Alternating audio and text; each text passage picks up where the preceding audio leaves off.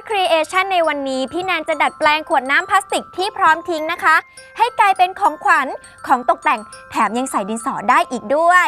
น่าสนใจใช่ไหมล่ะแต่ตอนนี้ไปเตรียมอุปกรณ์กันเลยค่ะอุปกรณ์ที่จะใช้ในวันนี้คือขวดน้ำพลาสติกพี่แนนใช้สีเขียวค่ะกระดาษสีต่างๆสำหรับตกแต่งสีเมจิกสำหรับร่างแบบกรรไกรหรือมีดคัตเตอร์เทปกาวสองหน้าแบบบางและวัสดุตกแต่งต่างๆค่ะและสุดท้ายจินตนาการพร้อมความคิดสร้างสรรค์อุปกรณ์พร้อมคนพร้อมลงมือทำกันเลยจ้าเริ่มต้นจากขวดพลาสติกสีเขียวตัวนี้ดีกว่าค่ะให้น้องๆนะคะใช้มีดคัตเตอร์กรีดลงไปบริเวณตรงนี้เวลาน้องๆกรีดนะคะต้องระมัดระวังด้วยระวังมีดจะบาดมือเข้าพอน้องๆนะคะเริ่มกรีดได้แล้วเนี่ยให้ใช้กรรไกรค่ะตัดต่อเพื่อความง่ายในการทำขั้นตอนต่อไปนะคะหยิบสีเมจิกขึ้นมา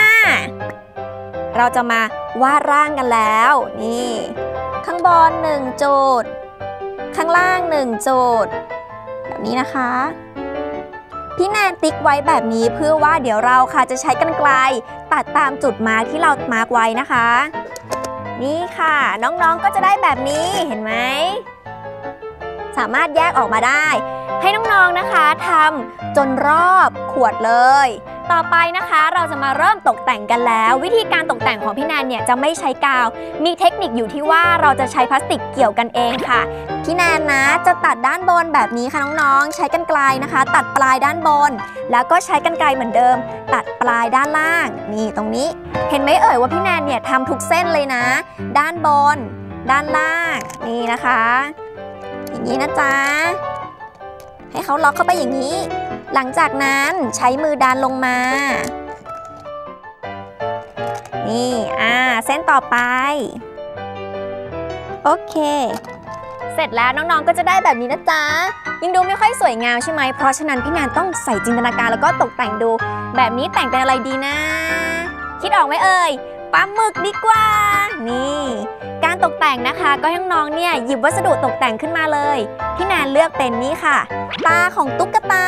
การติดนะคะน้องๆจะใช้สกอตเทปแบบบาง2หน้าก็ได้หรือว่าจะทากาวก็ได้ค่ะต้องติดปากให้เขาด้วยเสร็จแล้วน่ารักไหมเอ่ยน้องหมึกของพี่แนนขวดน้ำพลาสติกธรรมดาพร้อมทิ้งเรานำมาดัดแปลงตกแต่งให้สวยงามกลับกลายเป็นของมีค่าน่าใช้ขึ้นมาทันทีเป็นการรีไซเคิลหรือการนำกลับมาใช้ใหม่อย่างดีเยี่ยมเลยค่ะแบ่งปันความรักให้กันทุกวันนะคะเพราะว่าความรักไม่มีวันหมดค่ะแล้ววันนี้น้องๆได้ข้อคิดอะไรจากการทำสิ่งประดิษฐ์กับพี่แนนบ้างคะเขียนข้อคิดของน้องๆมาเล่าให้พี่แนนฟังที่รายการเป็นเด็กตู้ปน25อำเภอเมืองจังหวัดเชียงใหม่รหัสไปรษณีย์50000ค่ะ10คนแรกที่ส่งเข้ามาพี่แนนมีของรางวัลส่งให้ถึงบ้านแน่นอนแต่ตอนนี้เวลาพี่แนนหมดแล้วพบกันใหม่ครั้งหน้านะจ๊ะบ๊ายบายจ้า